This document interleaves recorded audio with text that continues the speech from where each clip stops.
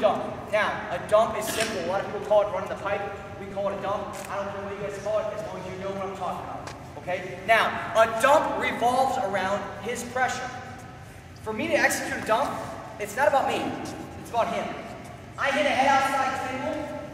I go inland, and as I go inland, he tries to stay balanced by keeping and putting some pressure on me. He puts some weight on me. When I feel weight on me, that's the time for me to do a dump. I'm going to break it down by steps. There's no different than circling back. I'm going to take a small step with my inside foot, my right foot, see how it turns in. I take a big step back with my left foot, and I snap his leg like I'm hiking a football. I dump him right down to his bum. I do this. Small step with my inside foot, big step back with my outside foot, and I hike his leg like I'm hiking a football. Notice what I did there. I went backwards in a circle. All I'm doing is circling back, the same way we've already done. I'm just emphasizing a little bit, and I'm hiking his leg. We like to say squat and snap or hike a football.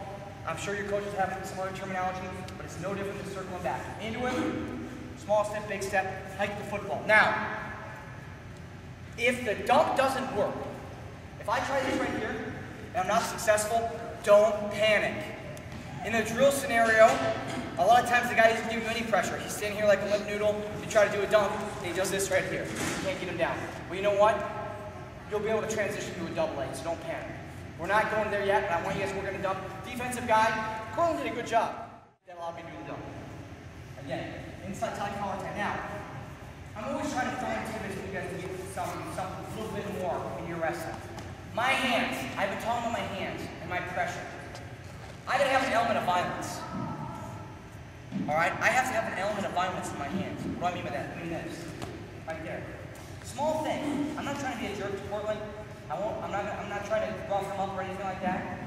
There's a small bit of violence there. Okay? That jolt! That jolt gets him out of position. That jolt! Alright, gives that small opportunity to hit that shot. I have to have that. If my wrestling always is this, the same pace, the same level, notice just a little bit of a chop and snap there. Circles. And outside saying inward. Notice I went inward, he pushed back into me. Small step with the inside foot. Notice how I turn my foot in. Small step. Big step. Hike the football. Now, super critical. When I finish this motion, look where I'm at. Where am I? Stance.